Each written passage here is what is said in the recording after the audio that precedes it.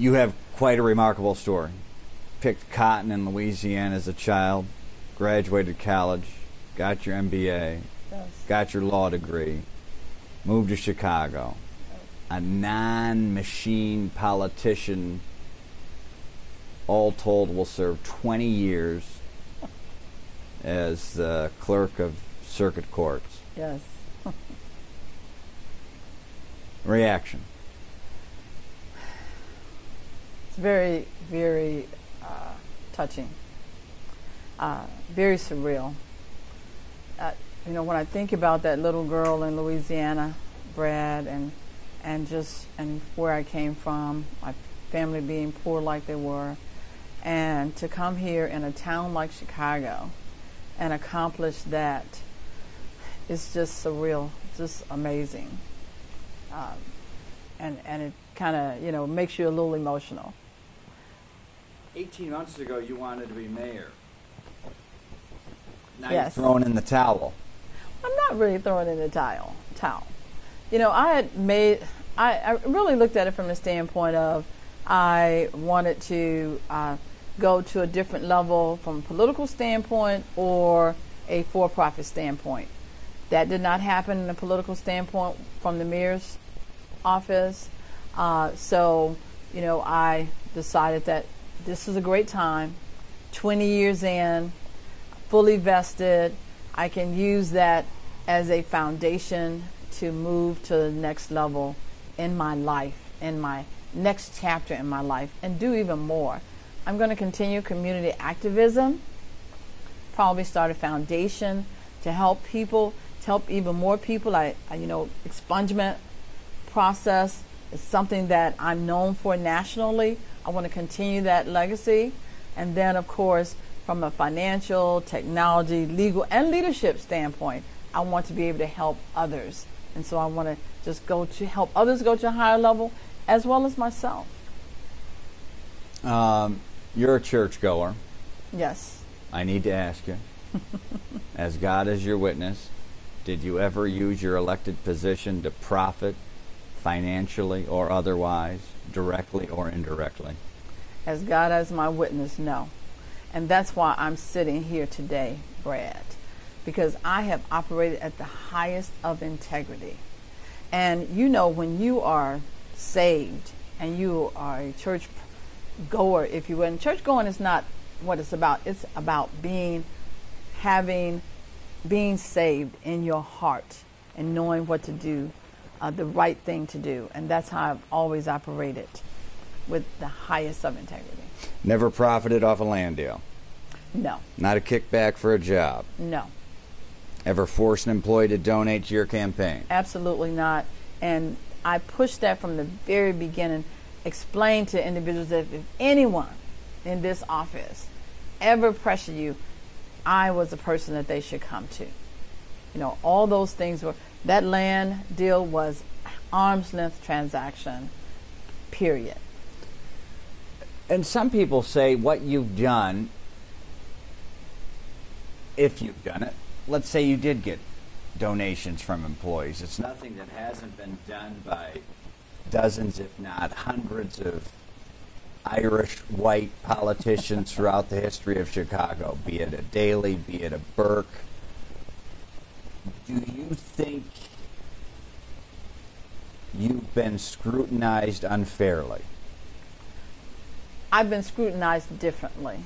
I'll put it like that. But I also feel that, there were people that I terminated when I took office that from the very beginning decided that they were going to, quote unquote, get me.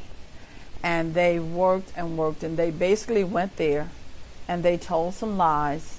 Of course, when you lie on a politician in Chicago, that's, when you tell those kind of lies, people have to investigate, which is fine.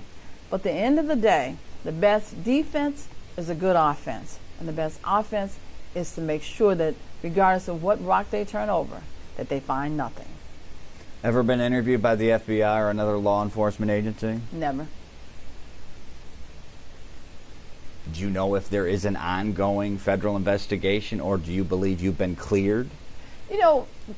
From where I sit, I have never seen the federal government actually make an announcement that they are no longer investigating anything or anyone. So I don't expect them to ever make that kind of announcement.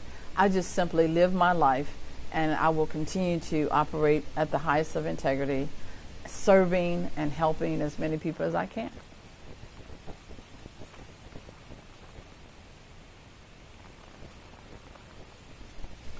What do you want your legacy to be?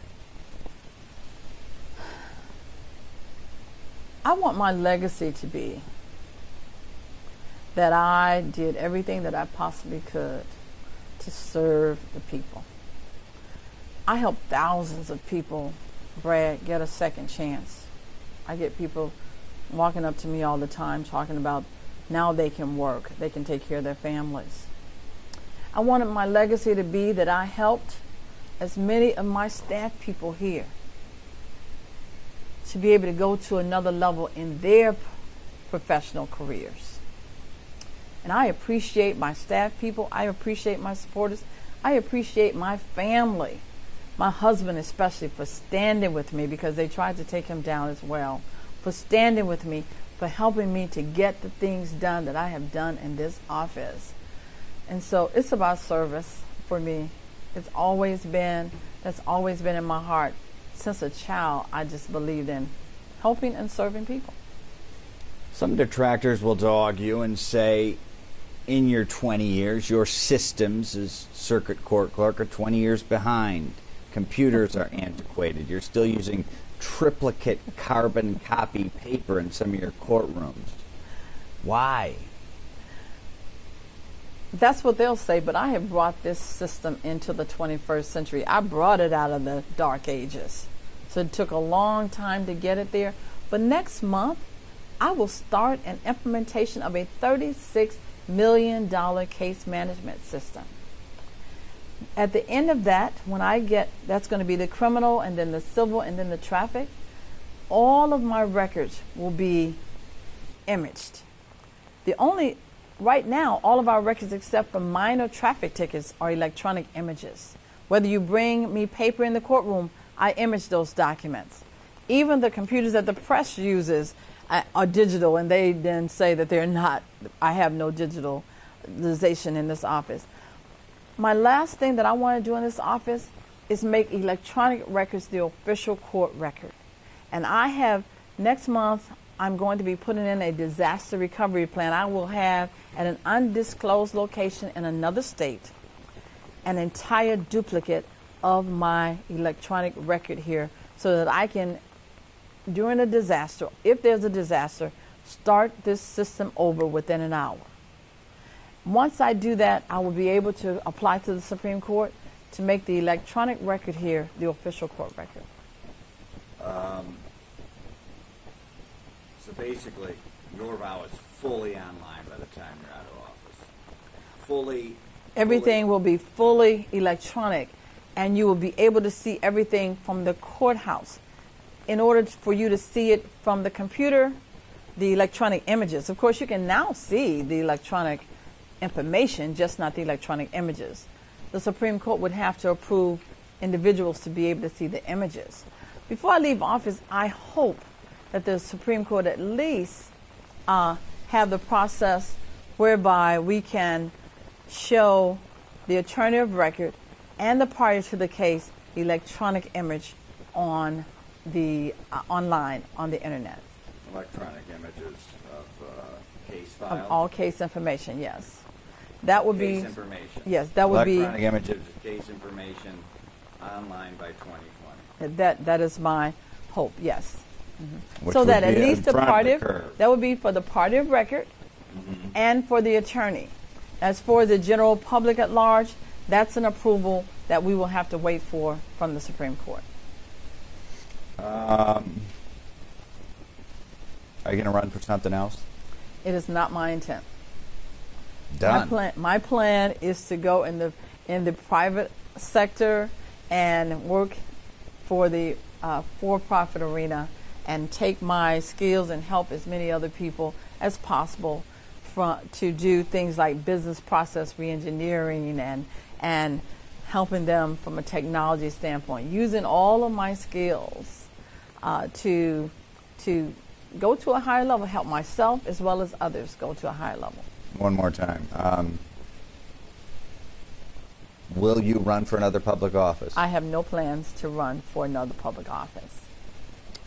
Can you, not a game, but kind of, I'd like it in one word or two or three. I'd like to name politicians.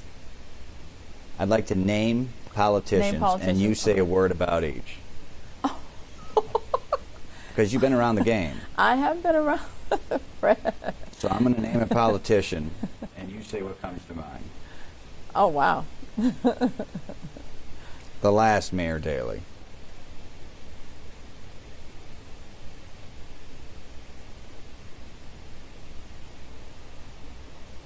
Interesting.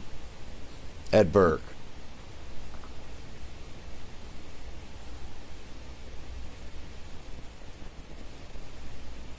Powerful. Danny Solis.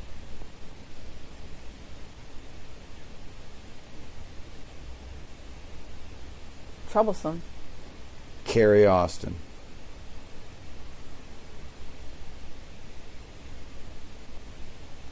In a sad state. Mike Madigan.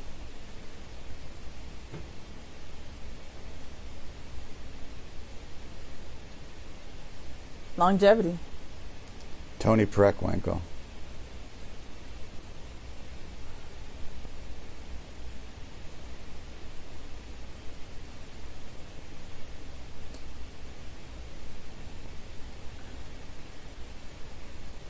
Powerful. Rahm Emanuel.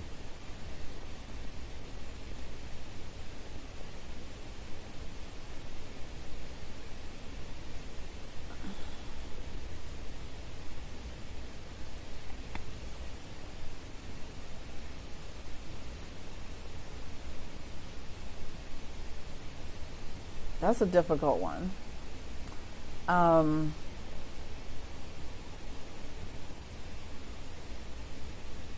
Challenging. Barack Obama.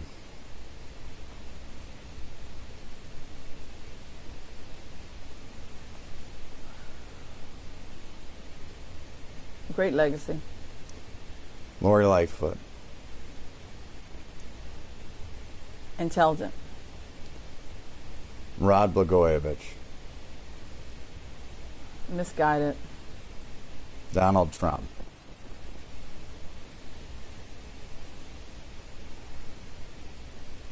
Sad.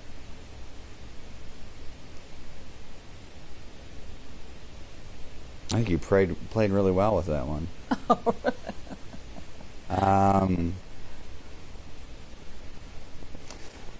You spoke your mind.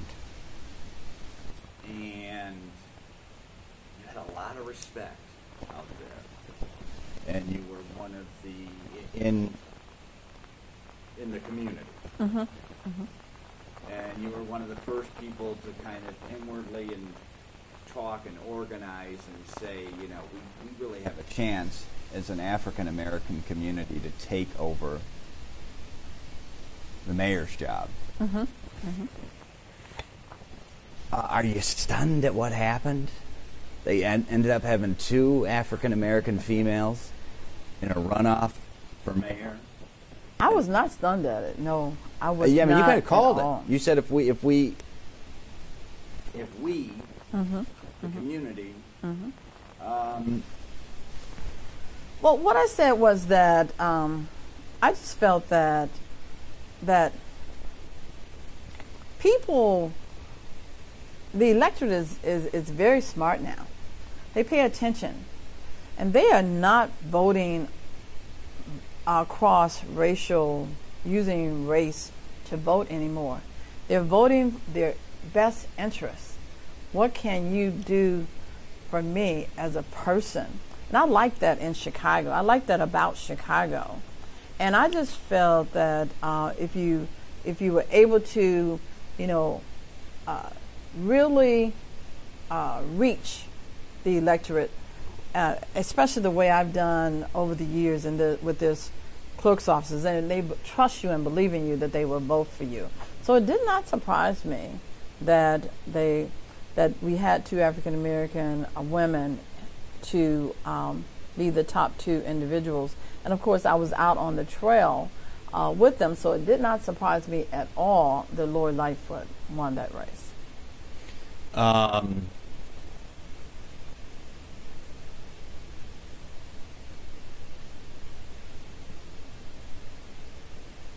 What's it say on your headstone? What does what say in my head? What's it say on your headstone? I'm sorry. Oh my God, on my headstone. I'm not going to talk about a headstone. Well, Let's not talk about headstone. I'm not Let's saying. see. I'm just saying politically. So what do you want to say about it when it's all said and done? I mean, you know, a girl that grew up picking cotton in Louisiana to rising to the top ranks of political power as an outsider in Chicago. What's your epitaph say?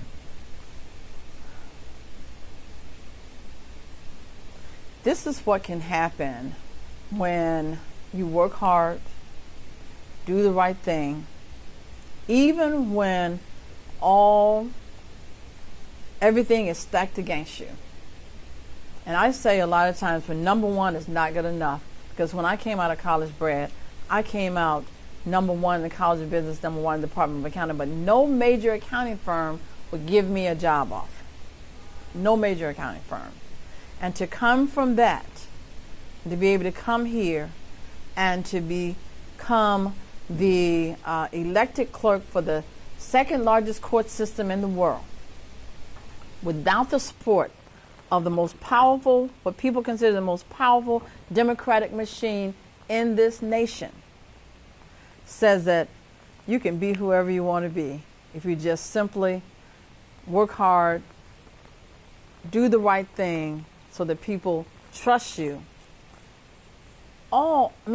The sky's the limit. The sky's the limit. So stay the course. Well, I like that. Interesting. Sometimes number one isn't enough. You had to push beyond that. Had to push beyond that. The number one is not good enough. That's what I tell young people all the time. Doesn't matter. Number one was not good enough for me, but I had to push beyond that and come to Chicago and just make it happen anyway.